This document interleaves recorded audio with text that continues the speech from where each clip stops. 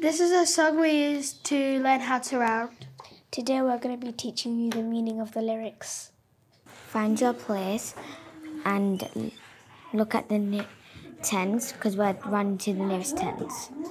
So the meaning of look next door is basically like when you look at your place, you have to look at the right digit to tell you if you round up or down. 5 or greater, add one more, 4 or less, let it rest. The meaning of 4 or less is the number that's the ones. If it's lower than 4 or it's 4, then you just leave it the same. So I looked at the ones and I see that it is a 9. So I round up to the nearest 10, and the 10 is a 7 now. All digits before stay the same.